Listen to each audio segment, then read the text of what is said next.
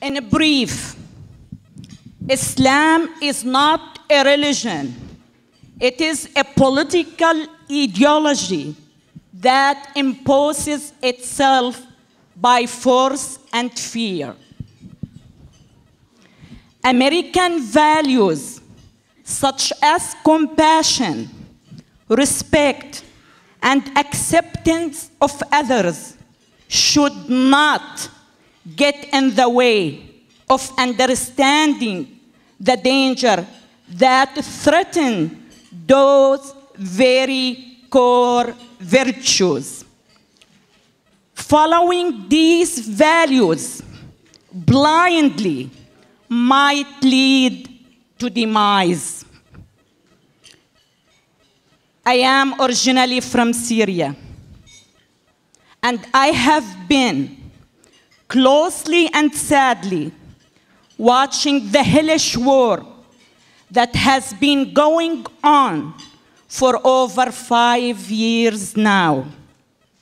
I can tell you that this war is a living proof that no country on earth is immune to the destruction and the cruelty Islam brings.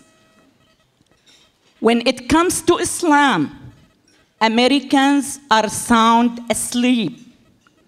They have to wake up and realize destruction and cruelty can and will happen here if they continue to ignore the magnitude of this ideology.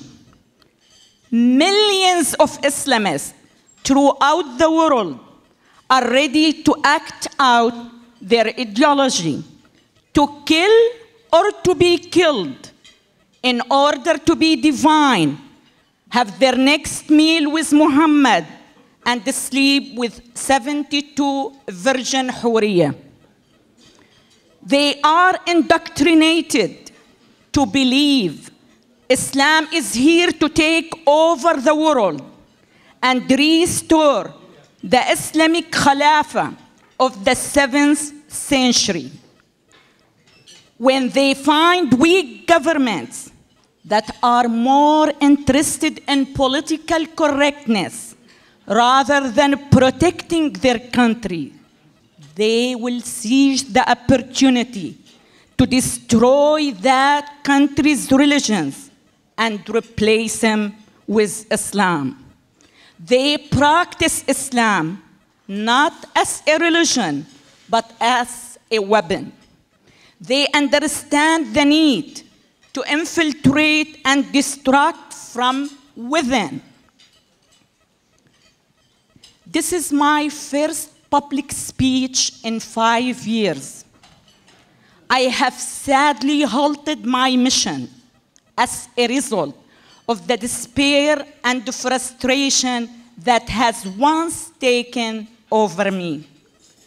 I have had to fight on 2 hostile fronts, neither of them easier than the other. The first is to fight this ideology,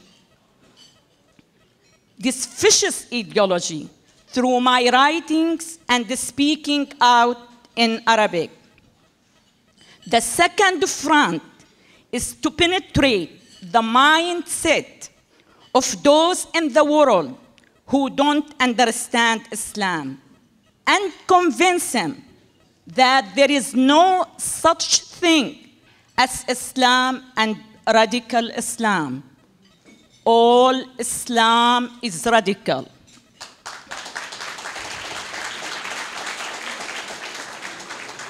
The difficulties I faced trying to educate people in America, the America that I love, and ready to sacrifice my life to protect, was beyond my ability to overcome in the past, but not today. Today I am here speaking to you.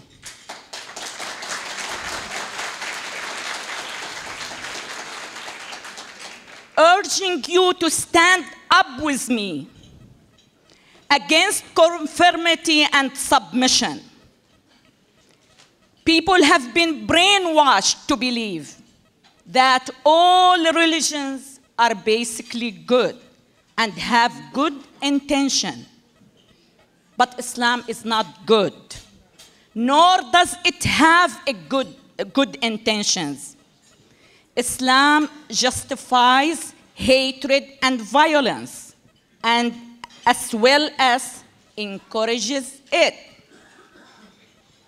Not that long ago, the Pope states that the Quran is a book of peace and Islam is a peaceful religion. Wrong, absolutely wrong.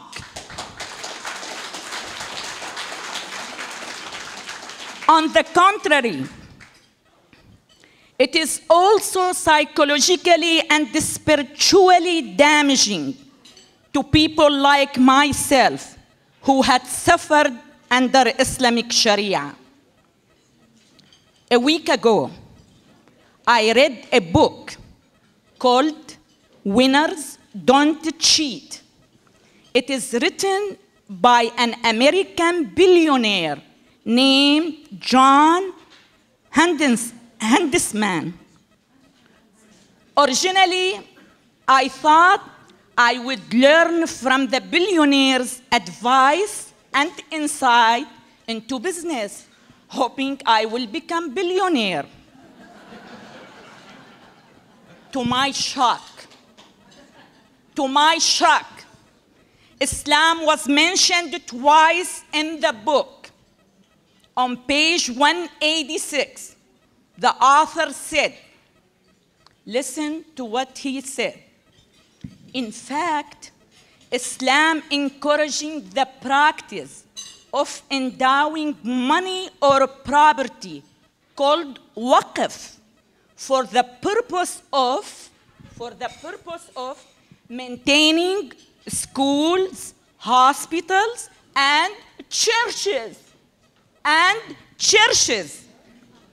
Wrong, absolutely wrong. In fact,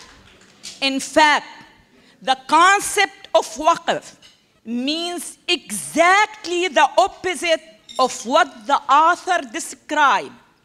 Waqf means whatever Islam can take over and own is reserved solely for Muslims. One of the purposes of waqf is to destroy churches, not to maintain them. For example, since ISIS took over the north of Iraq, not one church has been kept intact.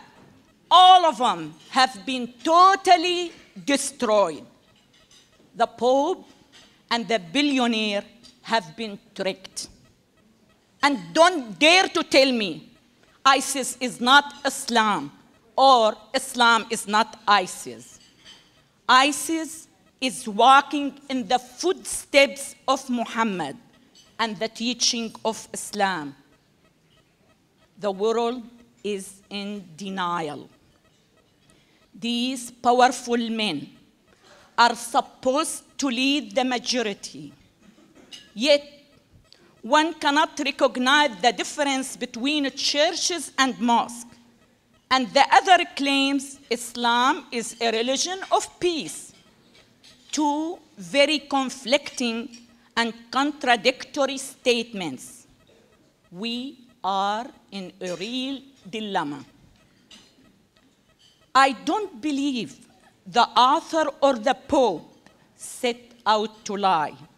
I truly believe that they have fell victims themselves, victims of this rabid, growing false belief in a so-called religion of peace.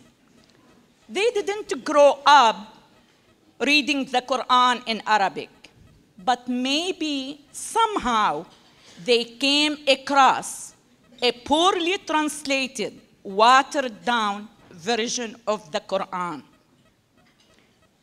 If a successful businessman with billions of dollars, or better yet, someone as holy as the Bishop of Rome, can fall victim to this false sense of security and belief that Islam is peaceful, even in the face of undeniable brutality, you could see the dangers we are facing today.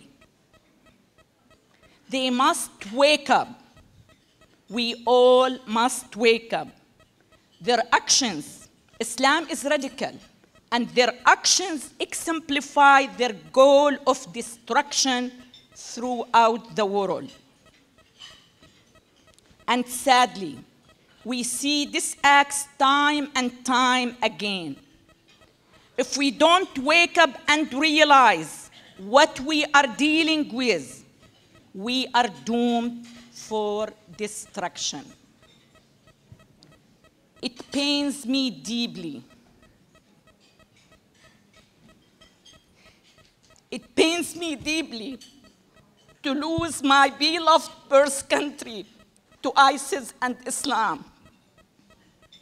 But more so, I cannot fathom the thought of losing my adopted country, the United States. That's why we must unite and protect this great land from evil. Thank you so much.